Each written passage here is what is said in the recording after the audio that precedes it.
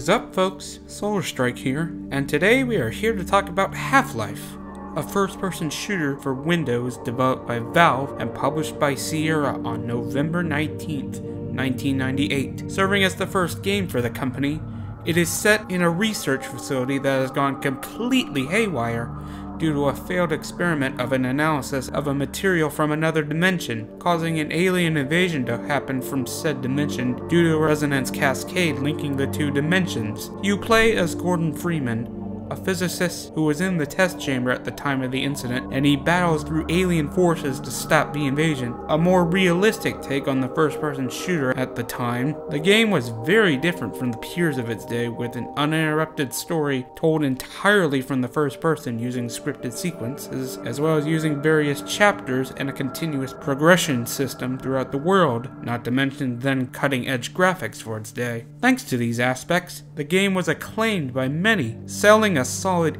8 million copies by late 2004 and spawning equally or even more well-acclaimed sequels and spin-offs, and cementing Valve as one of the key players in gaming. But what happened that made Half-Life so appealing to gamers back in the day? Let's find out!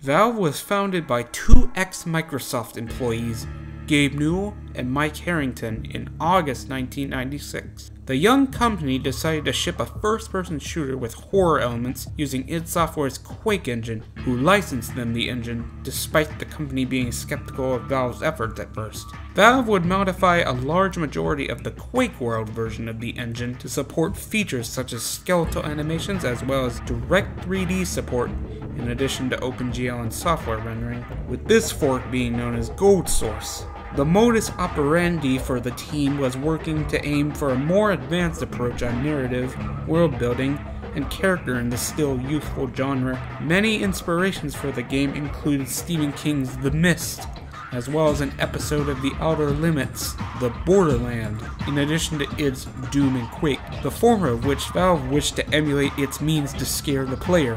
The name Half-Life was chosen by the team due to its standing out, as well as there being a corresponding visual coming with the half-life of an atom, the series' iconic lambda symbol, meaning the decay constant.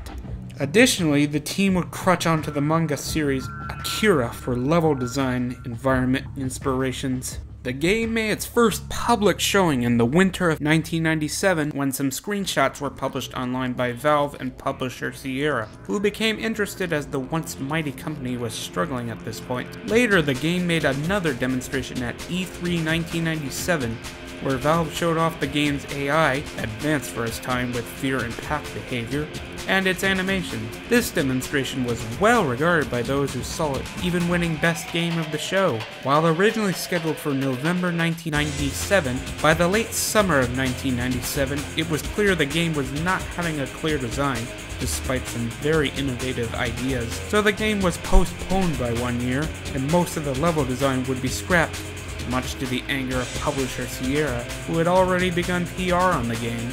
A new prototype level was made from a small team at Valve, incorporating every element of the game, which this team would iterate throughout 1 month. Described as Die Hard meets The Evil Dead by designers, this design approach proved to be very effective as it allowed the player to interact with the environment extensively and vice versa, and would be used for the rest of the game's levels. Substituting for a game designer who could not be found, the game's development continued using a system known as the Cabal, a group of 6 individuals across departments through 6 months in multiple several-hour-long meetings, with individual members coming and going due to burnout for the time needed to be in there. The Cabal would be in charge of the game's core designs such as narrative, level layouts, AI, relative gameplay elements, among other things, making a 200-page design document on each aspect of the game, as well as a 30-page narrative document for Mark Laidlaw,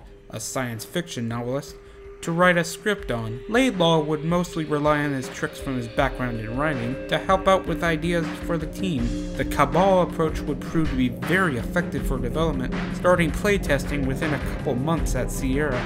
Thanks to the much smoother development cycle by the Cabal approach, the game once again made an appearance at E3 1998, winning awards such as Best PC Game, and despite continuing skepticism from id Software and some other parties, was eagerly awaited by gamers, especially after the leak of the Half-Life Day 1 demo, meant for journalists and OEMs in the early fall of 1998. Finally, on Thursday, November 19th, 1998, Half-Life was shipped to stores. It was lauded by critics and gamers alike for its high immersion and interactivity, as well as its excellent gameplay and narrative, while the game's final segments were criticized being too different from the rest of the game.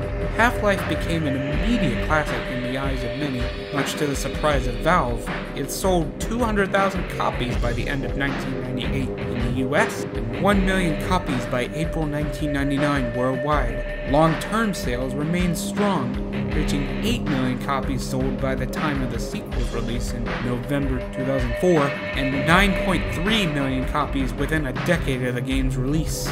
Due to the game's immense success, 2 expansions to the game were made by Gearbox Software, Opposing Force in late 1999, and Blue Shift in mid-2001. The latter's development was troubled, as it was initially developed for a cancelled Dreamcast port of Half-Life, before being moved to the PC shortly before that port was cancelled in June 2001.